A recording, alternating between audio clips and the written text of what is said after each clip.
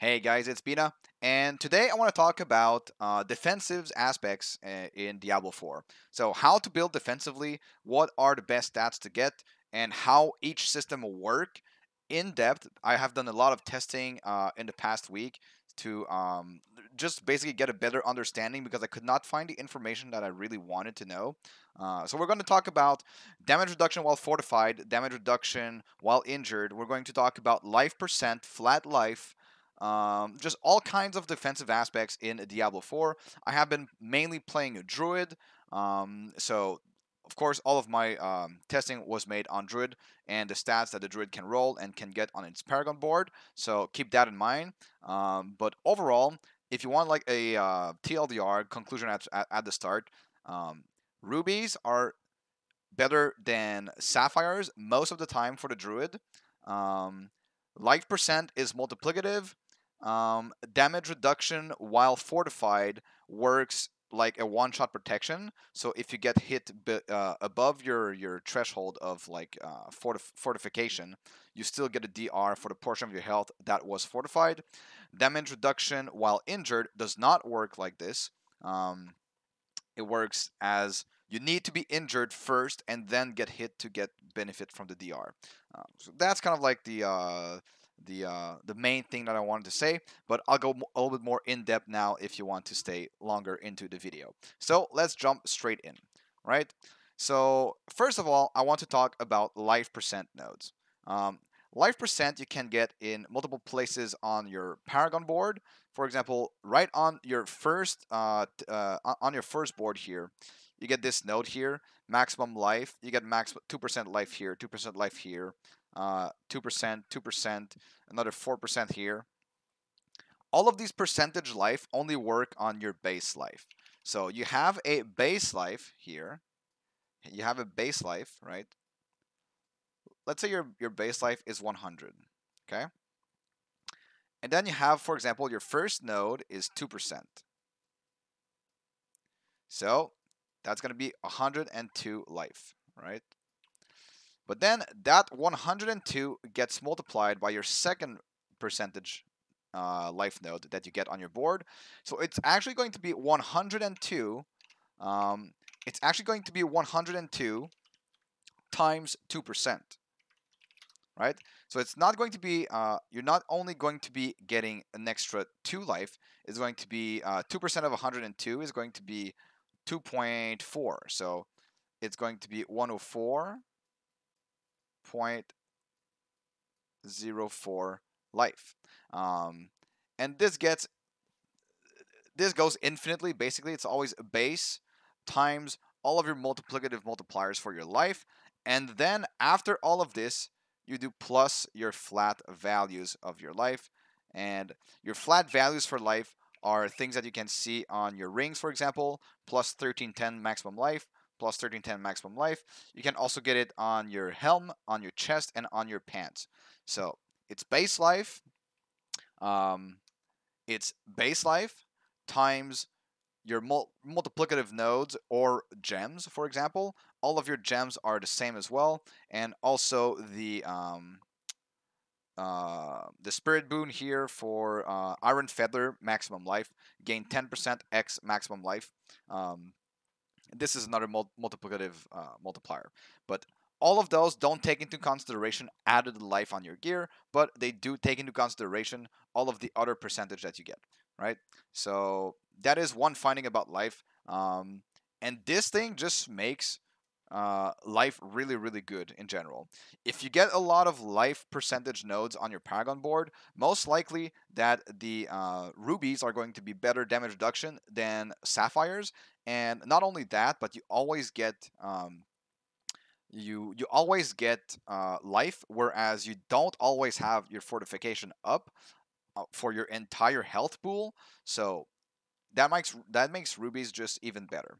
Um, so as you can see, the value for rubies is 4%. The values for sapphires is 3%. Okay, so that's without any added life. What happens when you add life is that your percentage life that you're getting is getting reduced compared like the value from rubies is getting reduced compared to sapphires because you're not getting 4% on your total life with the flat values. But the good thing is that you just want to get flat life on both of your rings, and you don't really want to get it on your chest piece or your pants. So right now I'm running the build, the werewolf tornado build, which is the best druid, no, the best known druid build at the moment. Um, and because of this, we're getting a unique helm, and the you want to run pants and chest without life because all of the other defensive stats for druid are just better than flat life for your total EHP.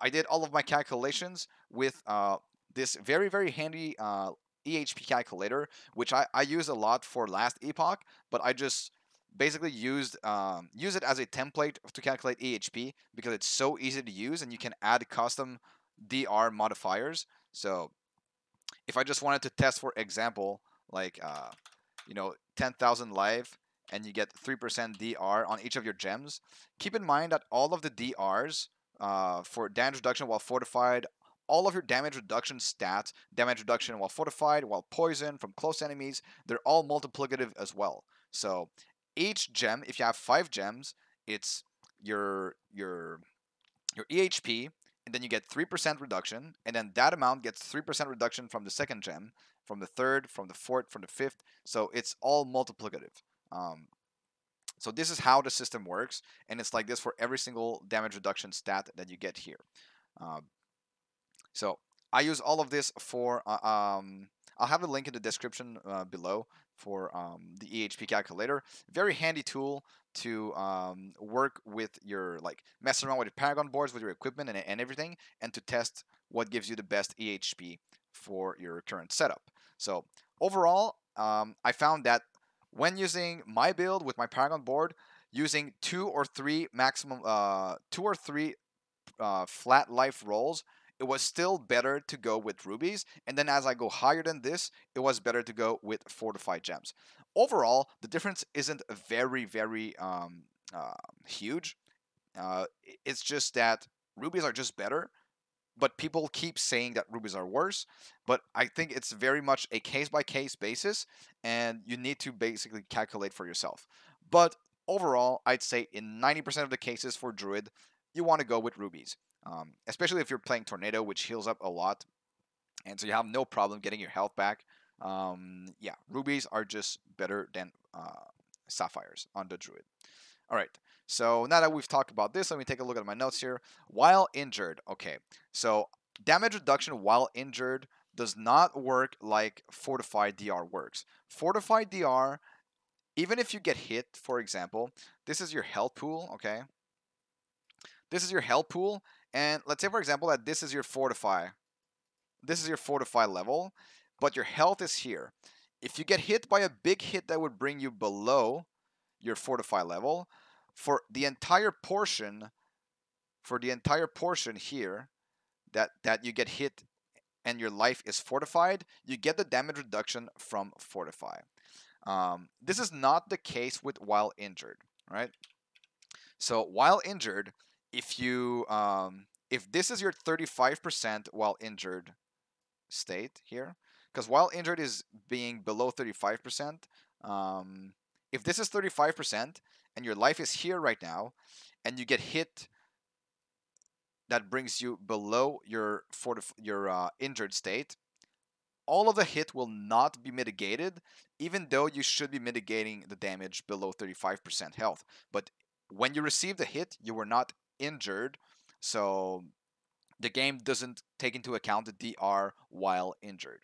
So that makes while injured quite a bit worse than it should be. So if we just take raw values, while injured is about 15.15% DR, okay, on your total life. If while injured worked as soon as you got to 35% and lower, even if you get hit with your health above your threshold, it would be 15.15% DR. So it gets worse and worse. Like if the hit gets you below something, like it gets you to 25%, for example, then you're losing quite a bit of value of that 15% DR. Um, because of this, I think personally, I don't put as much emphasis on getting damage reduction while injured on stuff like amulet or pants, for example. But absolutely on boots, it's still very, very good. But yeah, that's how while injured DR works, and it is not like fortify DR. So for that reason, I only get it on my boots basically. This is the only DR damage reduction while injured that I get. Um, we don't know anything about the armor formula. Well, not anything. We suppose that we know stuff about it, but we don't know exactly. So I can't really make like a statement about how much valuable this stat is, but overall, if you don't take total armor as your fort stat, because you want to get damage reduction while fortified, damage reduction from enemies that are poisoned, and damage reduction from close enemies, for sure. And then you could take just damage reduction here for your fort stat, because on your chest piece and on your legs, you really, really want to get all of the damage reduction that you can possibly get. Because it's just way too valuable on these item slots. So damage reduction 10.7% is better than the flat life roll that you could get 1310. It is better, so that's the reason why, and it also makes your ruby gems better as well. Um, yeah, so that's pretty much what I wanted to talk about. While injured, it doesn't work like for those of you that played last Epoch, it doesn't work like endurance in last Epoch. You need to be injured first, and then you get the DR. Um, damage reduction while fortified works like endurance, where even if you get hit above your threshold, you still get the DR for the portion of your life that is fortified. Life percentage is life percentage like rubies and like what you get on your paragon board. These are all multiplicative, and then your flat life is added afterwards. So it takes your base life times your multiplicative nodes or like multiplicative like percentages, and then it adds your flat life. Um, and yeah, for Druid, rubies are just better than sapphires in most cases. Like in 90% of the case, I'd say I would take maximum life rubies instead of damage reduction while fortified. That is pretty much it for this video, guys. I hope this helps you guys. I hope this helps choose between rubies, sapphires, and what stats that you want to get on each of your pieces of gear. I'll have a lot more videos coming for you guys for Diablo 4, and I cannot wait. Please post in the comments if you have like tested stuff yourself. So I mainly do all of my testing alone, and yeah, it would be really nice to get some other people's input on this, as you know. We are all only human and we can all make mistakes, but my testing was really, really thorough. And for everything I talked about today, I am 100% certain and I can back up my statements with numbers and data. So, thank you so much for watching, and see you guys in the next video.